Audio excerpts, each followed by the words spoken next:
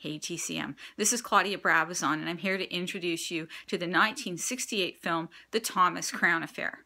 This film is near and dear to my heart because it's directed by my mom's friend and high school classmate, Norman Jewison, and the sets are decorated by my uncle, Edward G. Boyle.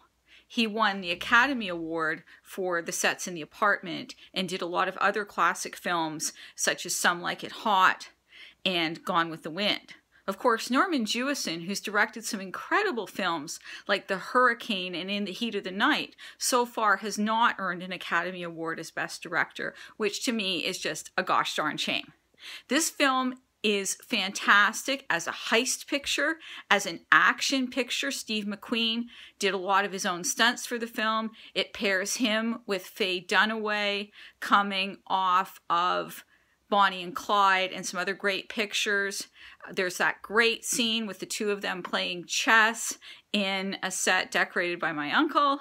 And I think what makes the film particularly iconic for me is the split screen action.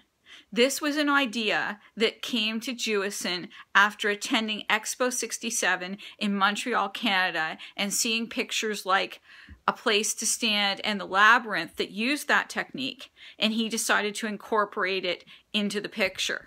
There's a lot of different stories about how that happened, but that's the one that I'm sticking with. So, for Turner Classic Movies, this is Claudia Brabazon.